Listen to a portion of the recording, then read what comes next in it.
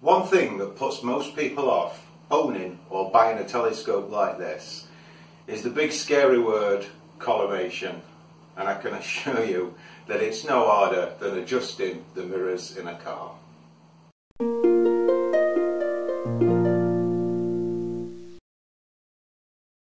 Hello, my name is Jason, welcome to my channel Small Optics, and in this video we're going to be looking at that big scary word collimation.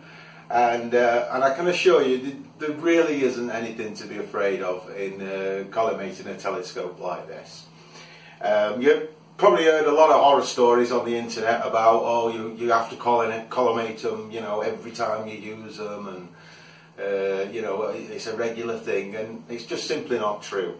Yes, they do need collimating occasionally. Especially if you're going to be taking them out regularly in a car, say you're going to throw them in a boot of a car, I'm talking about reflector telescopes, and travelling to darker skies or something like that over bumpy roads, then yeah, they're going to probably need a little bit of tweaking. And that's all they generally need, is a tiny bit of tweaking. Most people who have got one of these type of telescopes say that you need one of these things. Now this is a laser collimator. And as far as I'm concerned, these are useless. Alright? Now this is my opinion. Alright? There's thousands upon thousands of people that do use these things. But let me just tell you one thing about these things. Laser collimators need collimating. Okay? Don't think that you're going to buy a nice new shiny laser collimator and it's going to be all collimated, because more than often they're not. And if you look at this one, I mean, this one doesn't even have the ability to collimate it. Okay, so, and I know this is out. I mean, this is out an absolute mile. So lasers lie. I could do an entire video on why I don't like these things. So for now, I'm going to put these to one side. Now the other method, and my preferred method, it's not the one we're going to be using today. Trust me, the one we're going to be doing today is the best method. Again, my opinion, I've used it for years and it's foolproof. And that is a Cheshire eyepiece, or a Cheshire, however you want to pronounce it. I haven't got one of them at hand at the moment, but they work very similar to, well, sorry, they don't work very similar. They look similar to a laser collimator, but they're not laser based. They work purely on a crosshair principle, and I mean, I favour anything that's not laser based when it comes to collimating a telescope. Now, the method I use, and I've used for years, is the good old collimation cap.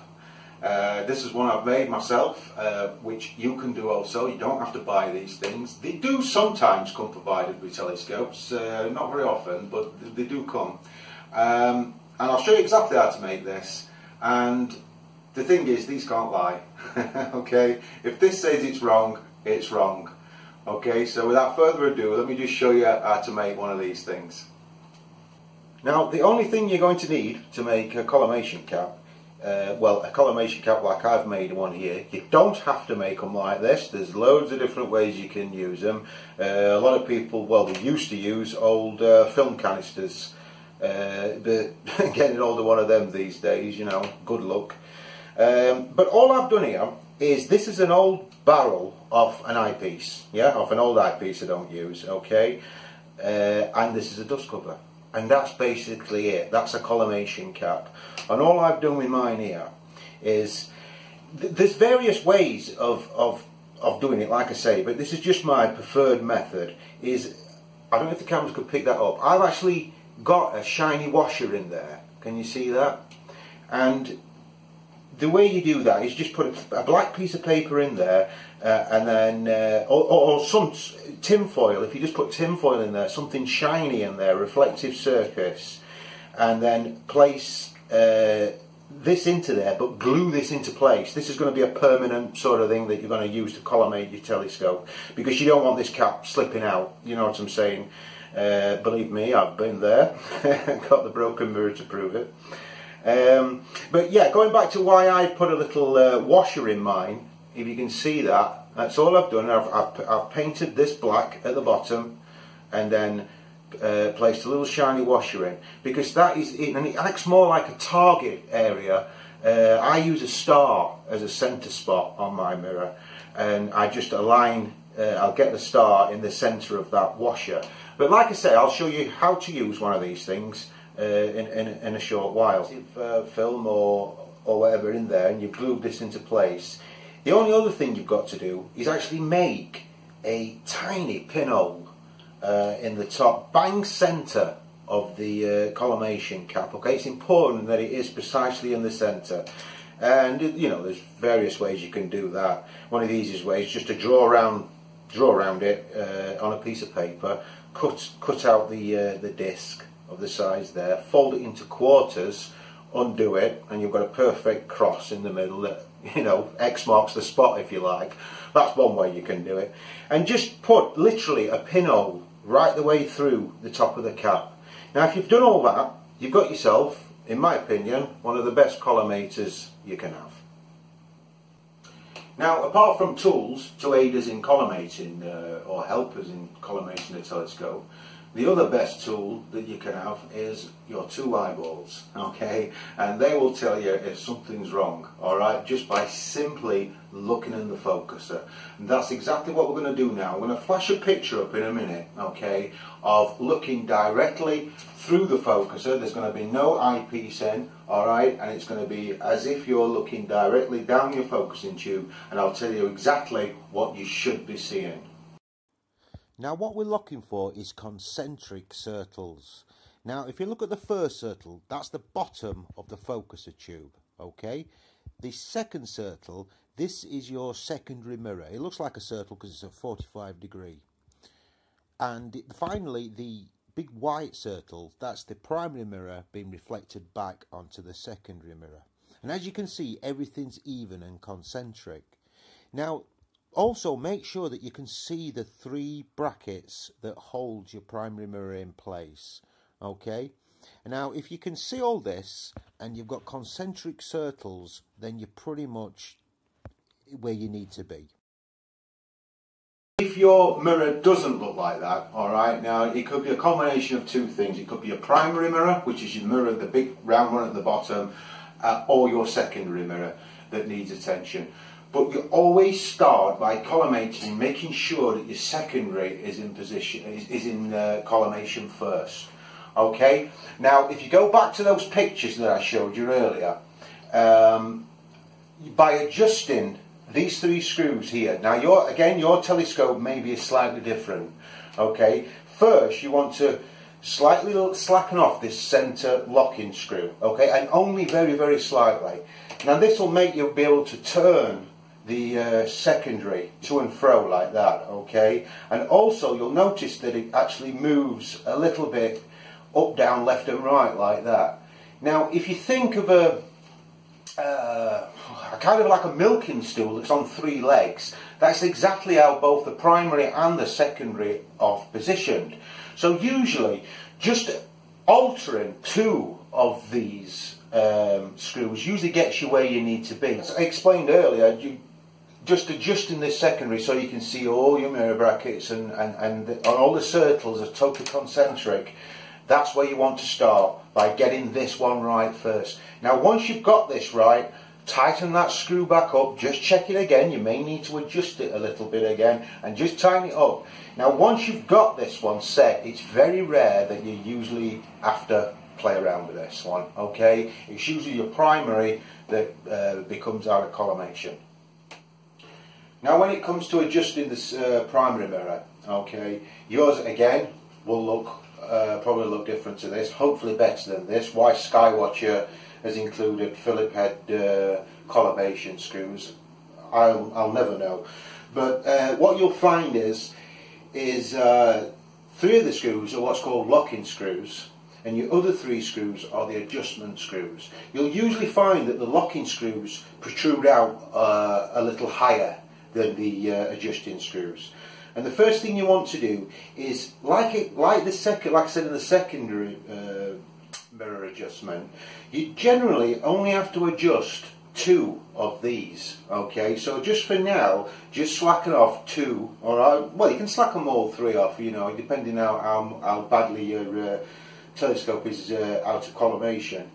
And with just slight adjustments of these 3 screws and combined with the collimation cap, which we'll look at in a minute, this is how we're going to adjust our primary mirror now.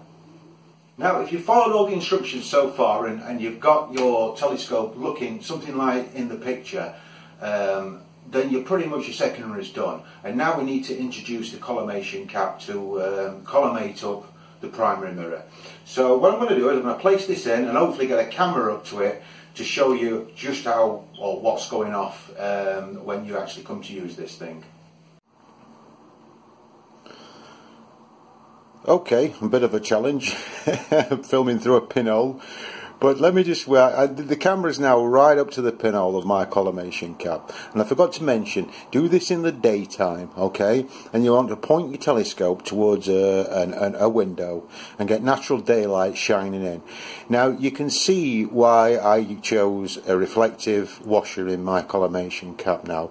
Let me just explain what you're looking at. As you can see, you've got the 2 main cross sections, or the spider that holds the secondary in. Alright, now the big black circle, that's the holder of the secondary mirror. Okay, now we're going to go where we can actually see the collimation cap. You can see my internal washer inside the cap. Now the star that you can see pretty much in the center is my center star in my mirror. Okay, now I've deliberately put mine a little bit out of collimation just to show you what will happen or what it will look like. Now depending on what reflective surface you've used, yours may be a circle, okay, and it may be best to just leave yours as a shiny surface. Just play around with different materials and find which contrasts best to suit your center spot. So what I'm going to do now is I'll just alter the collimation screws at the bottom just to show you, look, how it's going to look. Now if we just turn, make sure you've got the right one, there we go. Okay, bear with me.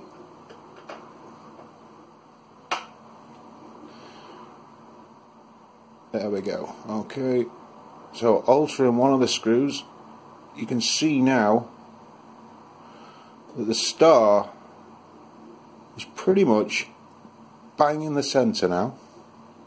Can you see that? And this is why collimation caps are so good, because that can't lie. Okay, if that wasn't in the centre, it means it's out of collimation. It's as simple as that. And this is how easy these things are to use.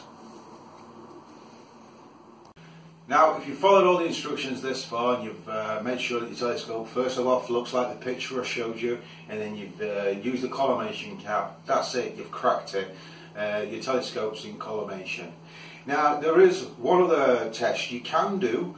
You don't have to make anything at all, and that is what's called a star test. Now, the way you do this is take your telescope outside, obviously, on a nice clear night, and focus your telescope on a nice bright star, Vega or something like that, or whatever's in the sky of that particular month. And you want to defocus the star. Now, what will happen is you'll get a picture something like this, okay? And what you should be seeing is those concentric circles again that we keep talking about, okay? Now, if you're getting a picture something like this, alright, then that means again that your primary mirror needs adjusting. Okay, now you can do this on site just simply with a star test by just altering the primary mirror exactly like I've showed you, just so you're moving that centre circle spot, which is actually, I should point out, is your secondary mirror that you can see. That is that dark spot. Okay, and get that in the centre so you've got nice concentric circles, and again, your telescope's in collimation. Well, I really hope this video's taken a bit of that mystery or even fear out of collimation for you. Like I said, there's nothing you can do wrong really. I mean, that's what they're designed to do. They're designed to be adjusted. And if you just follow the instructions, you know, there's not a lot you can do wrong. The video's been of some help to you. Just don't worry about it, you know, take your time with it and you'll get there. Until the next one, hope to see you soon. Take care, bye.